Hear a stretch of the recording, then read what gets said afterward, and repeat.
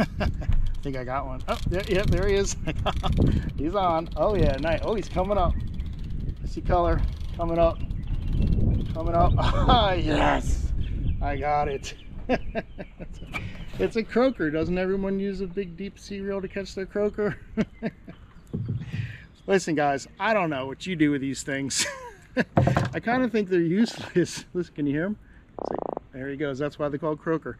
There's not a whole lot of meat on them, and they're pretty easy to catch. Matter of fact, usually catch them when I don't want to catch them. So what can you do with a croaker? You know what? We're about to find out. Let's go.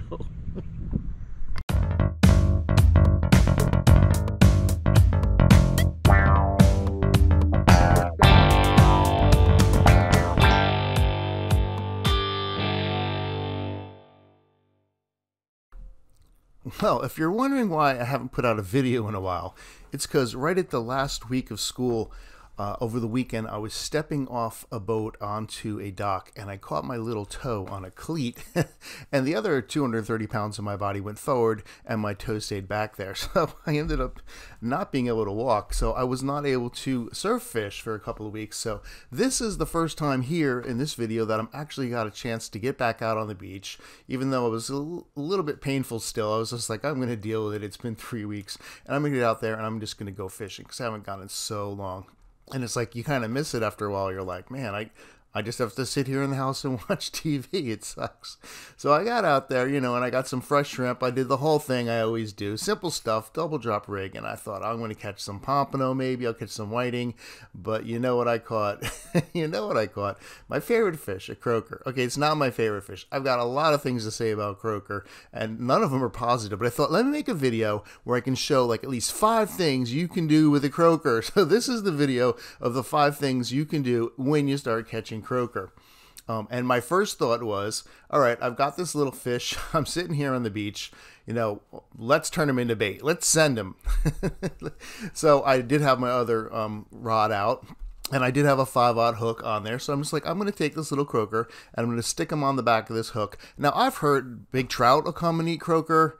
I've heard that trout will eat croaker, and I've also heard that trout will eat croaker. I'm not sure if anything else will eat croaker, so I just wanted to find out. So I did. I cast it out there, and it wasn't long before it came by. Something took a bite out of it and then left. That was it. That's all they did was take that one little bite and left. So obviously, they don't like croaker. I actually put it out again. I got like another bite and the same reaction. It kind of bit into it and left. So that's number 1. You can use croaker for bait. It wasn't very successful. Good luck with that. But at least it is number 1 on the list there. So we got something. Yay. I decided I'm going to go out on the kayak and I'm going to go in Davis Canal and I'm going to actually target croaker. Yes, I'm actually going out of my way to try to catch croaker. Usually I catch them as a byproduct when I'm trying to catch black drum, as probably all of you do as well. Trying to catch a fish and you catch croaker. I mean, I was like, this is what I want to get. I want to get a croaker. So I'm using shrimp, the double drop rig, right in the middle of the canal, because that's really where the croaker are. If you want to catch other fish, you're going to try to catch them along the grass line. People fish under the docks, but right in the middle of the canal, that's where the croaker are. And it wasn't long before I had one. Now, I'm going to be looking for some decent sized croaker because I want to keep some of these for different reasons, which we'll get into as the video unfolds. But I was catching little ones. Now, right away, at least anyway, maybe 7 inches, 6 inches, and I'm like, there's just not enough fish, maybe for bait, but not enough for me to want to keep. So I tried to get in that same area, and they got a little bigger. One other thing I noticed is that a couple things I noticed about croaker. Number 1 is with all fish, once you find a certain size fish, you will continue to find that same size fish because they kind of run in schools. So like black drum, for example, if I catch a 14-inch black drum and I throw the bait out again, there's a good chance I'm going to catch another drum that's going to be about that same size.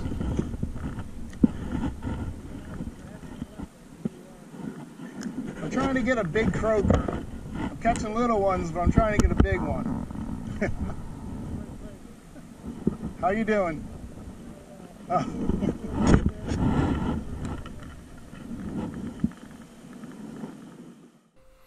So he was catching croaker also. Unfortunately for him, he wasn't trying to catch croaker. I was catching croaker, but at least I was targeting croaker, so I can feel a little bit better about that. One thing I also know about croaker is when you start catching croaker, you're going to keep catching croaker.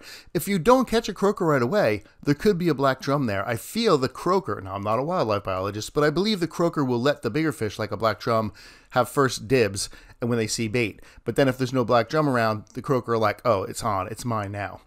Now, I am catching about the same size fish. This is about an 8-inch one, and I'm starting to think that's about it, so I'm going to keep him. But I am going to move on because I feel like I'm just going to keep catching 8-inch croaker here. So moving on to my next spot, and I'm going to go out. I'm doing the same thing. I'm going to throw it into the deep water, and I do, and I'm catching some croaker. And I feel the size, at least the weight, the pull is going up a little bit. I feel like I'm getting a little bit better croaker here. So I'll probably stick here for a few minutes and see if I can pull a couple up. And I'm going to start keeping them, like I said, because I need to have something in my bucket. So if all I catch is a couple of look, it's 25 inches. Oops, had it upside down. It's a little bit over 9 inches, right? Right? It's about 9 inches. So that's all right. We'll keep him. I mean, I'd like to get some 12-inch croaker, but that's kind of difficult. In the fall, I'll have more luck, I think, catching big croaker if I wanted to. But in the spring, I kind of feel like still some of the little ones are around. Now, it does look like I'm catching croaker after croaker, and to some degree I am. I'm doing fairly well on my croaker expedition, but more often than not, I'll have this come up right here. Croaker are really good at stealing bait. They peck at the shrimp, they peel off the shell, and then they peck at the meat of it, and then they get it off before you actually get them on the hook. So a lot of times I'm pulling them in, but a lot of times I'm just also coming up empty-handed. You're going to find that with croaker. They're bait stealers. Then I ran into this guy right here. Now, these guys pull pretty good for a little fish. Maybe it's because they're football-shaped. I don't know, but pinfish, also very good at stealing bait. He would make a better bait, I think, than a croaker. If I was going to be out tarpon fishing this afternoon, I probably would take him and throw him into the water, but I'm not. So I'm going to move on, try to find another spot, and I'm going out here into the shallow water. Now, this is a little spot between Davis Canal and Montgomery Slough. And I guess my point is I'm not staying in one spot and just continuing to catch these same size croaker. I'm moving around. I'm trying to find different locations, different areas where I might run into a bigger school of croaker, bigger size croaker. That is, the schools have been fine. The size have been a little small. But the shallow water wasn't really doing it for me. I ended up pulling in some perch. This guy right here is a silver perch. I have no problem with silver perch. I'll eat those too, but this was also a very small one. So he's not a croaker, so he's not going to go into the bucket. He's going to go back into the water and swim away. Come back when you're a little bit bigger there. Oh, kind of slippery, like a whiting, right? All right, let's see. See if I can hold on to him here or show him to you so you know what a silver perch looks like. It's just not a very good angle, and he won't hold still, but I'm trying here to get it so you can see him, but I'll just let him go. So we're moving on. We're going to go over to Montgomery Slough and try to see if we can find some there. Montgomery Slough is sort of the backside of the island. If you're on the beach and you walk across, you're going to come over to Montgomery Slough. It goes up from the point. If you've ever launched a boat out of Blue Point Marina or a kayak out of Blue Point Marina, then you've been in Montgomery Slough. It's just sort of the other side. Davis Canal's on one side, Montgomery Slough's on the other, and it pretty much holds the same fish. And here we've got ourselves a nice little croaker. Now, not a bad one, so I'm going to try to fish over here and see if I can get an even bigger one. That would be nice. Let's see what he got here. It's probably not much different than the other side, 8.5, 9 inches, but still what I would consider a keeper.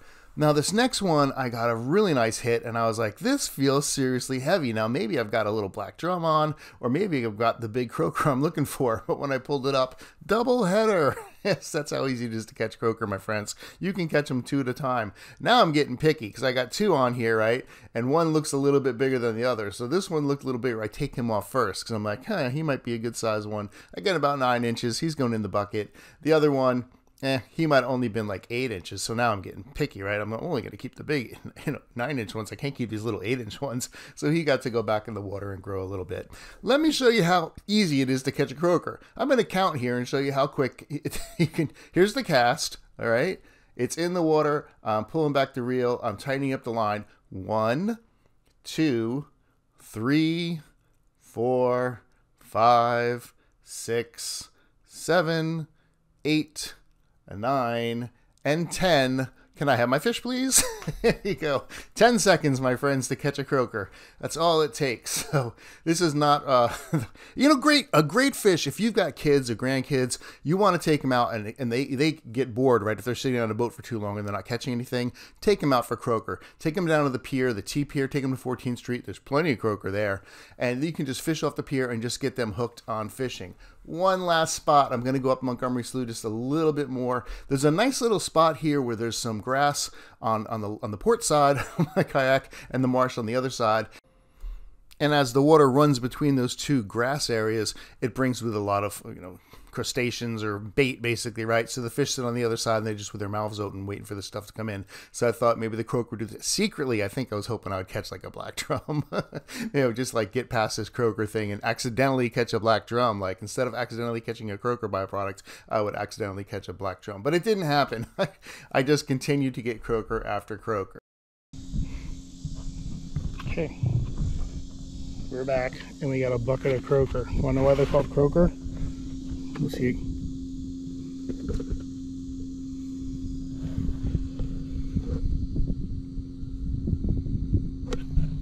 I don't think they're croaked. Wait, one of them's going. No, can't get them to croak. So now that we have our bucket of croaker, we're going to clean the fish. There's lots of ways you can clean fish, and really what I'm doing here is just your basic cutting off the heads, taking out the guts, separating the good from the bad, and that's it for right now. And then I'll decide what I'm going to do with the pieces later on. So this is just to get them cleaned up right from the start. So I'm going to take the meat, if you will, which is not much on a croaker, but I'm going to take that piece, throw it in a plastic bag. I'll take that up to the kitchen, rinse them off, put them in the refrigerator until I figure out what I'm going to do with them. And for now, I'm just going to keep the little fish heads in a bucket with the guts until I decide what I'm going to do with those. So what do you do with a bucket of fish heads? Well, I'm going to turn these croaker heads into crab. At least that's my hope. Let's see what we can do.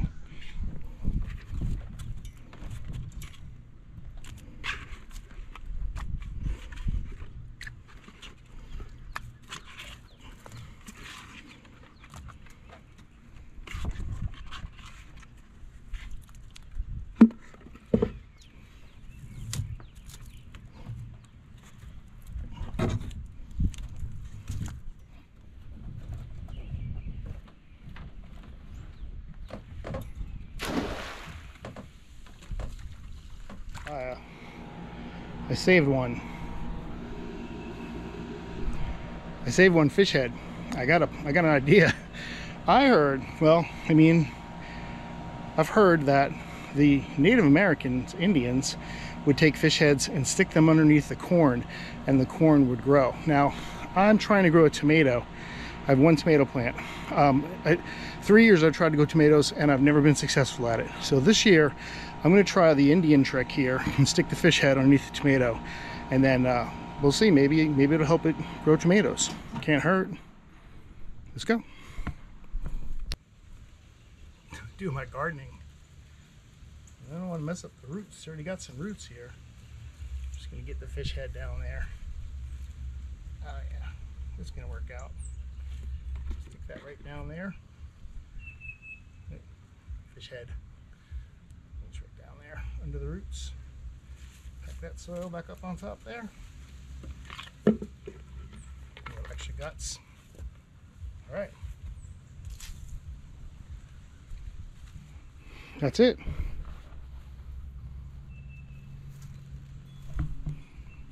We'll come back at a later date and see if it works. Who knows?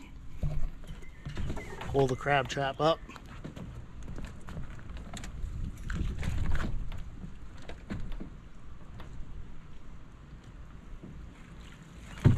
Got a couple. Got a couple.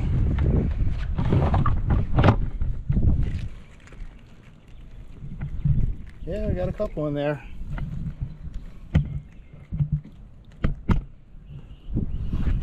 So that's how you turn croaker into crab. Now we can boil these guys up, have a little feast. So for me, with blue crabs, it's a boil. We're having a crab boil. So I will get a pot of water, rolling boil there. I like to put crab boil in there. I went down to the Southport market and they have Swampside seafood boil. I bought a 4.5-pound bag of Swampside seafood boil, put that in there, bring it to a boil, and then I throw the crabs in there. And really, you can just let them sit and boil for like 15, 20 minutes till they turn all red, and then you can bring them out and they're ready to eat. You put a little butter on the side, so you got some dipping sauce there. We've got a little tool set to help you crack the crabs open and take them apart and eat them, so you can grab one of those. I think they sell them down there at the Southport market also. They've got the real expensive, fancy ones, but anyway, they're delicious, so definitely turn some croaker into crab. So if you remember, a while back I took one of the croaker heads and I put it underneath the tomato plant because I had heard that the Native Americans had done that on the corn and it made the corn grow. So I was thinking if I do it on tomato, hopefully the tomato will grow. So we're gonna go out and check it right now, check out the garden and see if it worked. Let's go, come on. What? Oh my gosh, look at that. Wow, I'm just gonna pick those right farm fresh right off the tomato plant. I can't believe there's so many grew. Look at them all, farm fresh, vine ripened they are. There's like 2 more on the floor. They're getting all dirty. Oh my gosh, I gotta pick them up. Look, I'm gonna have to wash them, but you know what, that's when you grow your own food, you know, that's the way it is, you know. You gotta get a little dirt on, but that's okay, 'cause that's what farming's all about. So subsistence living. Oh, another one dropped. They're just falling off the vine here. All right, I'm gonna go wash them in the sink and make a salad. I guess a tomato salad or something. Now, another thing I've heard is you can donate your croaker to Seabiscuit, which is a bird rescue here on the island. You might want to call them and find out if that's true. But what I like to do with croaker is make croaker soup. So right here, I've got a pot of boiling water, and you can see I actually did fillet those little croaker, which took a long time. And I just put those fillets right into the boiling water. I got some olive oil out, I put it in a pan, and I have this mix left over, this chutney mix left over from fish tacos the other night. It's got pepper, tomato, onions, and even a little mango and some jalapeno. I used these spices, I put them on top of that chutney right there, and I just threw that thing in a frying pan with that hot olive oil and let it cook up. It's going to soften those tomatoes, going to break it down a little bit. Now here's my secret ingredient. I got a handful of little necks and I threw them into my pot of boiling water too. So I got the fish in there, I got the clams in there, and I just pour that mixture right into the frying pan. So anything that was kind of burnt in the bottom kind of comes off nice and in there. And I just let that whole thing cook up for a little bit. I put that in a bowl. This is an outstanding, great little meal right here. This croaker takes a long time to catch them and clean them, but it is worth it. Not very long to cook. Get out there, catch some croaker, have some fun. We'll see you out there, sir.